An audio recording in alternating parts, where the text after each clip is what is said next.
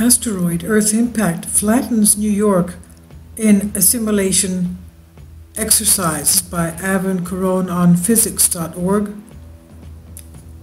Today's article. This is an image of asteroid Bennu shown in this NASA photograph, December 2nd, 2018 image. After devastating the French Riviera in 2013, destroying Dhaka in 2015, and saving Tokyo in 2017, an international asteroid impact simulation ended Friday, with its latest disaster being in New York. New York in ruins. That's the city where the supposed asteroid impact would have taken place. Despite the simulated 8 years of preparation, scientists and engineers tried but failed to deflect the killer asteroid. The exercise has become a regular event among the international community of planetary defense experts. So they failed to deflect the killer asteroid in the exercise.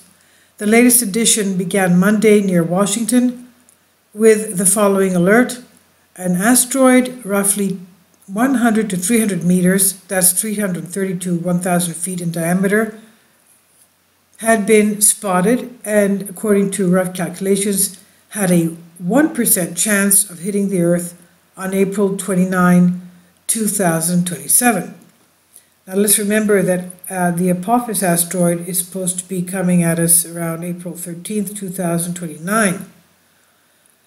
So this is pretty close to the dates of, 1 year later we would be actually getting the real thing coming at us.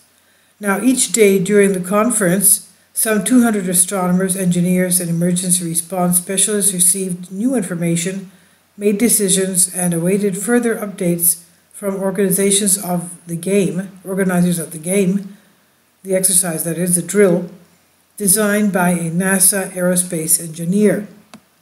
And from what I had read from other articles, this was a tabletop exercise, nothing more than a tabletop exercise. So as fictional months ticked by in the simulation, the probability of the giant space rock, the asteroid, crashing into Earth rose to 10%, and then it rose to 100%. NASA launched the probe in 2021 to examine the threat up close. In December that year, astronomers confirmed it was headed straight to the Denver area and that the western U.S. city would be destroyed. The major space powers, the United States, Europe, Russia, and China, and Japan, decided to build 6 kinetic impactors, quote-unquote, kinetic impactors, probes meant to hit the asteroid to change its trajectory. So these probes are, of course, to hit the impact the asteroid, smash into the asteroid, and change its trajectory a significant amount, not just to nudge it a little bit, but to change it significantly. It took time to build the impactors and wait for the right launch window. The impacts were set for August 2024. 3 impactors managed to hit the asteroid. The main body was deflected, but a smaller fragment broke off and continued on its deadly path, this time towards the eastern United States. Washington considered sending a nuclear bomb to deflect the 60-meter rock, repeating a successful strategy that saved Tokyo last year, but it was crippled by political disagreements. All that remained was to prepare for impact. With 6 months to go, experts could only predict that the asteroid was heading to the New York area. With 2 months to go, it's confirmed the city would be destroyed. Evacuation. The asteroid will enter the atmosphere at a blistering 69,000 kilometers per hour, that's 43,000 miles per hour, and explode 15 kilometers, that's 9.3 miles, above Central Park. The energy of the blast will be 1,000 times that of the nuclear bomb dropped on Hiroshima. 1,000 Hiroshimas, can you imagine? It will destroy everything within a 15-kilometer unsurvivable radius. This is what scientists explained. Manhattan would be completely razed to the ground. Windows as far as 45 kilometers away will shatter, and damage will extend as far out as 68 kilometers from the epicenter. The questions raised by the scenario were endless.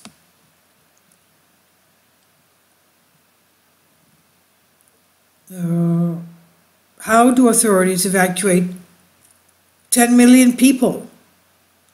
Moving people to safety from hurricanes has shown the task's difficulty. And you have to remember that Manhattan and Long Island are islands. How do you move all those people out of those islands? You have to move them through the bridges and through tunnels. And if those aren't enough, you're going to have to put them on ships and take them to the toward the shore of New Jersey, to the continental United States, the mainland. I mean, you can imagine the logistics of this. So the questions raised by the scenario were endless. How do authorities evacuate 10 million people? Moving people to safety from hurricanes has shown the task's difficulty. Quote, 2 months may not be enough time to really evacuate, because you're evacuating people who are stuck, who have to rebuild their lives where they're going. And you're going to have fleets of U-Hauls, said Brady Johnson, an angry citizen in the exercise, referring to the rental moving trucks. And who will pay? Who will host those displaced? How will authorities protect everything from nuclear and chemical installations to artwork? How will the citizens behave in the face of an end-of-the-world scenario? If you knew your home was going to be destroyed 6 months from now, and that you weren't going back, would you keep paying your mortgage? Asked Victoria Andrews, NASA's Deputy Planetary Defense Officer.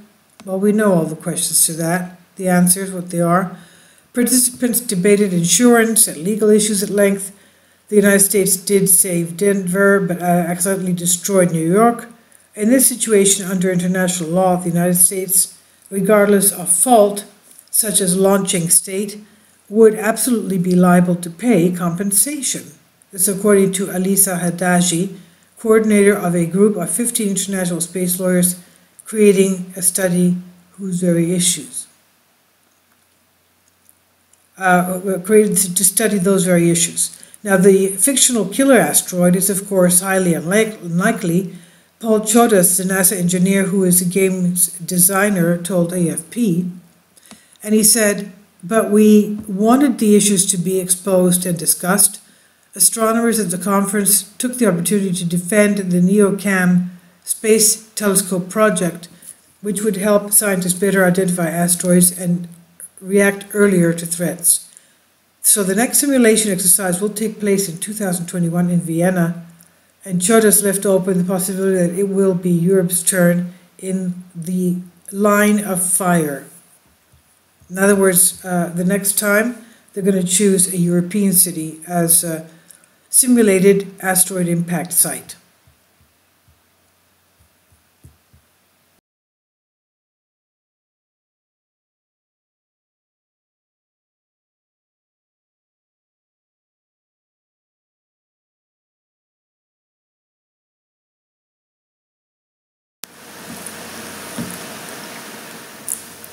If you'd like to join me on my Patreon account, you will hear content not covered by mainstream media. These riveting stories will be based on my research, and I will state my opinions and give my personal insight on diverse and controversial subjects and world events not covered by mainstream media, and not supported by YouTube guidelines.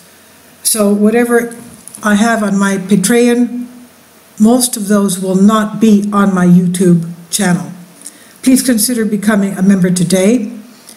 More of the most significant and important videos will be on my Patreon channel. Your support helps me to continue my research and keeps this YouTube channel alive. And we depend on your support, your generous charity, because we help economically challenged families here in Athens, Greece, in Kapota, and we also help the young generation with university tuition and the community around our church. Thank you.